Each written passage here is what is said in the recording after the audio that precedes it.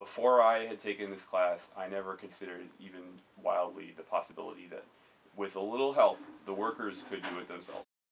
No one knows about it, and it's different. It's hard to explain what a cooperative is. It's like something that we should do a lot more of. I'm an econ major, just trying to fit it into the economics I was learning here. It's different from my other econ classes like Marxman and like macro, micro. It's more team-based.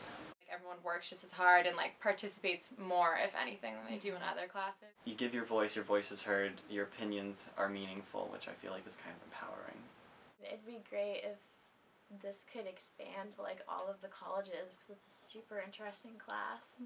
I think it just gives students incentives to want to work hard at a job. People work better when they're self-motivated as opposed to taking orders. Like, they know that their performance reflects onto the company and it reflects onto their pay as well. So I feel like when you have worker owners as opposed to one owner and workers, there's a lot more motivation. There's a lot more like just strive to do your best and try to make your company as best as you can make. The same way that a more fuel-efficient car is going to, aid the atmosphere.